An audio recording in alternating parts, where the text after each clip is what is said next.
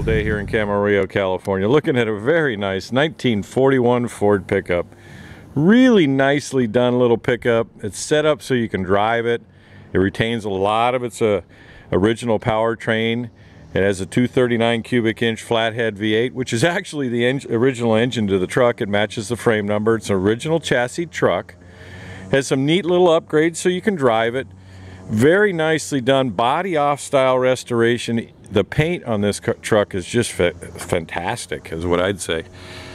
Very nicely professional done. You'll want to go to spudsgarage.com where we have plenty of photos of the restoration as it was going along. Really not modified in any sense when it comes to the body, just beautified. Obviously fit, finish, that kind of thing is extremely nice. We may have the wind pick up a little bit, but I think we're going to get away with it today. This is an actual working spotlight.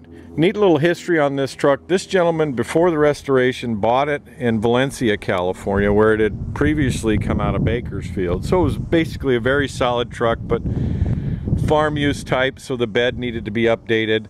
Has an updated bed, factory style bed. It's all steel, there's no modifications here. So a little bit of work was done here and there, but a lot of work was done. Anyway, factory reproduction bed with ash wood inserts in it. We'll go around the back and we'll show you that. Has some nice little touches, a little old school pinstriping here, along the little bed line here, along the cab belt line. But the fit and finish of this truck is very professional. It has, the wind did pick up on me here. White wall tires on it, those are Diamondbacks. I believe on the undercarriage video I said Coker and they're Diamondbacks. It has a 4-inch dropped axle in the front.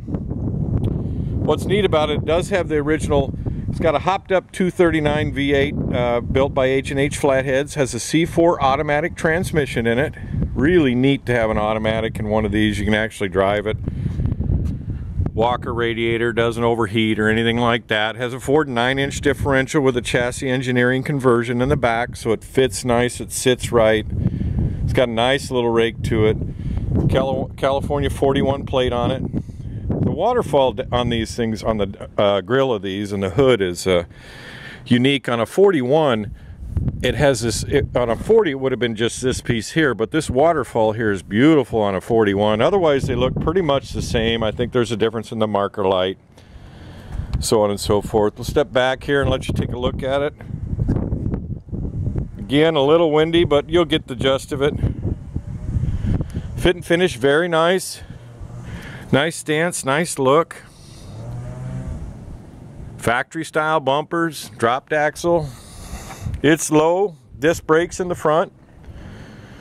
He does have a spare tire mount here, a bar that he's built that's finished body color that comes up through that hole, and you could mount a spare here, but it looks so much better without the spare. You could.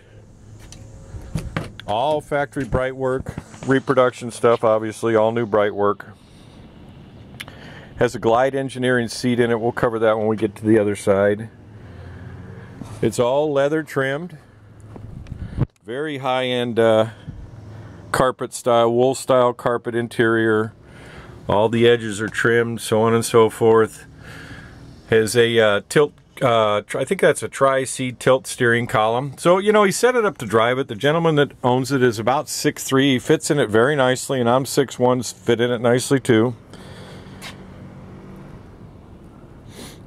So, Glide engineering seat, factory leather, door jamb to door jamb. You take a look at this truck. I was almost ready to shut the door, but I want to show you the quality of the fit and finish of this truck is very nice. You can see the reflections. Cool color. PPG Evening Blue is what the color is called.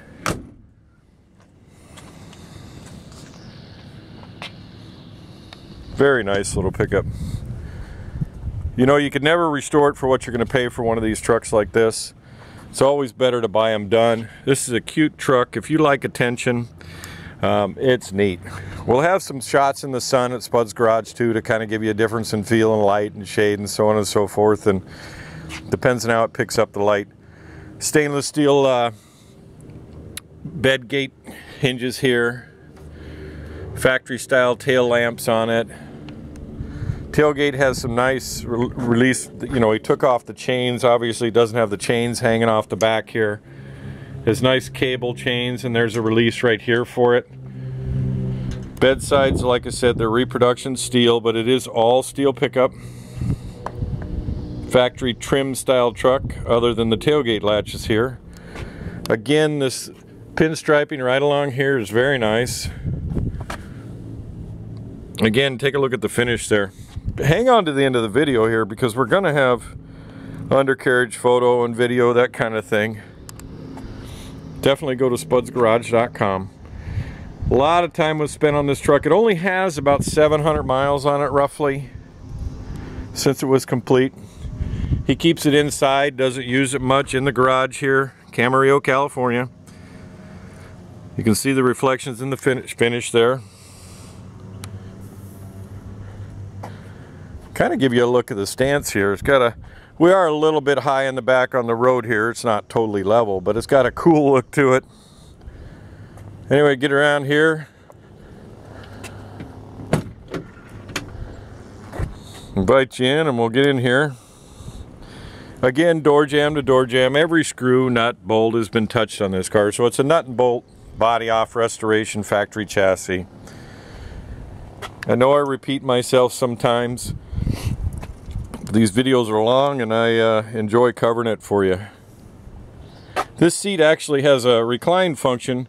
It's a right glide engineering seat, but it's got this recline function, so it allows it. You can't go real far, but allows you to push the seat back. The seat cushion lifts up here. Hang on just a minute, we'll cover that video for you. Like I said, this is a working spotlight. There's a picture at Spud's Garage with the light on. Again, pedal style. It has power disc brakes. It also has a vacuum assist. Vintage style turn signals. Factory instrument style cluster that's been upgraded to modern, and it is modern. 12-volt system on it. Underneath the dash is nicely done with a painless wiring system. So it's all modernized. There's no audio. If you want, you can put audio on it. It's got a nice sound to it. Brushed aluminum style or billet steering wheel, banjo style. Leather wrap to match the interior. 760 some miles on it. Fire this old girl up, why not?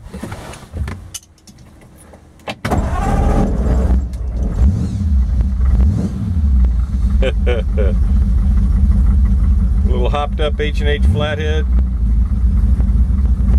Hang on a minute, we're going to cover the engine compartment for you. Dual Strombergs, Offie equipped, Fenton. C4 automatic, so it's got a low car style shifter here. You gotta love the sound of a Flathead. This one almost sounds like a small block.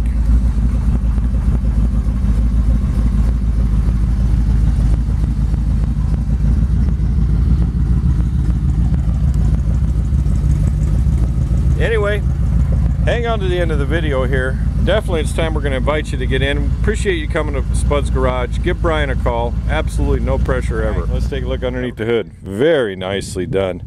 What you're seeing under the hood here is actually the original engine of this truck. It's a 239 cubic inch standard bore Flathead V8. It is a matching number engine to the frame on this car. Not that it makes much difference because the truck's been altered, but it's always cool to see that it hung around with this truck for a long time.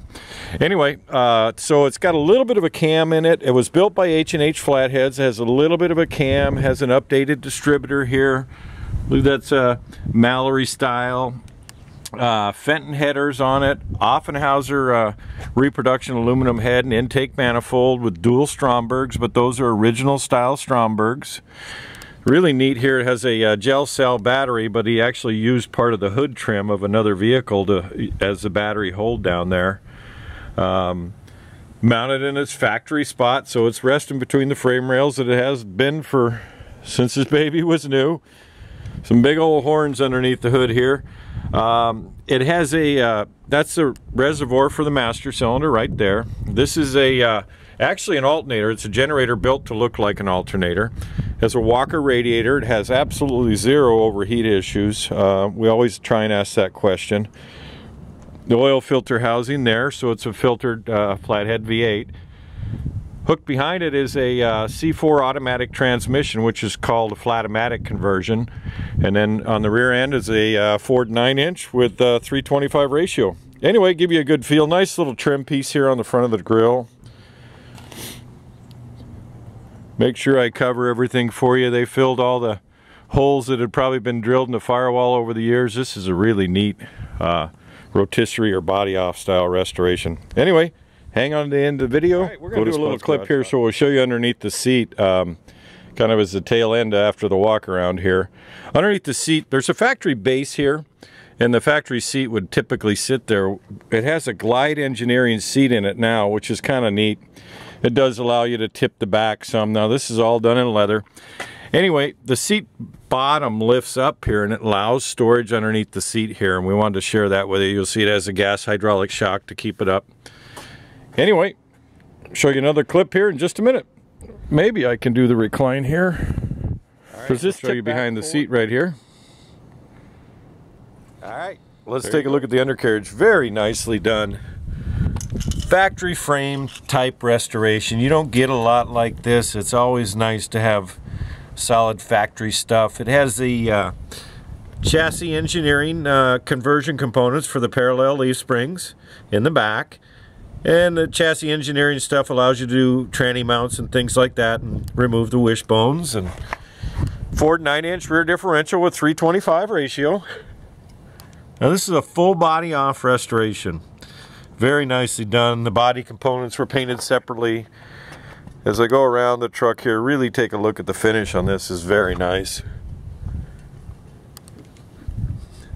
Parallel leaf springs there. There's the chassis engineering mounts. All steel, running boards, everything. Has a C4 automatic transmission. It's called a Flat-O-Matic conversion. There's the power brake booster right there. It also has an electric assist for the power brakes if you want to turn the pump on.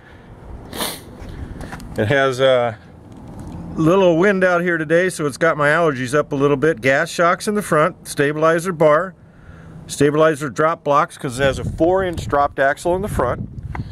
Has a disc brake conversion on the front. Just nice. Clean, nice, fun.